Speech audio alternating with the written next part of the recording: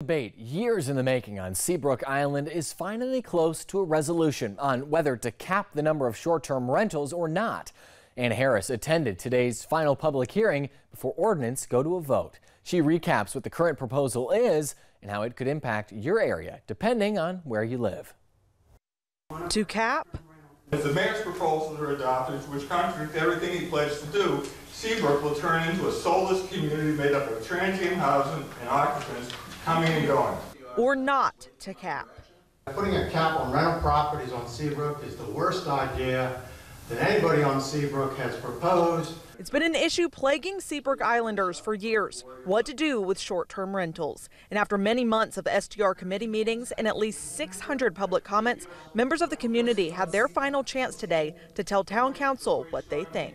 I think mostly there's an effect on our community's quality of life. I wouldn't be here if I didn't get to rent for 20 years.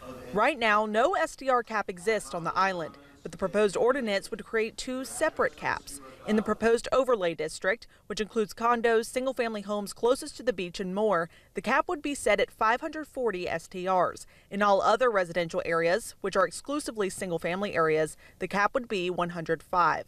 Overall, about 25% of the island would be made up of short-term rentals. This is where most of the problems with STRs exist. So if anyone deserves relief from the negative impact of commercial rental activity, it is the full-time residents in these areas. The town is also considering changing the rates for STR permits and establishing regulations on trash, illegal dumping, parking, and more. I hope that the divisiveness on this island ends, because this is our slice of heaven. I don't care what anybody says about quality of life. You try to find a better place to live than Seabrook Island. The town expects the first reading to take place on October 28th, with the final reading in November.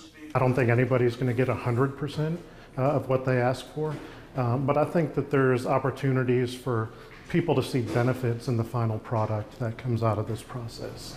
On Seabrook Island, Anna Harris, Live 5 News.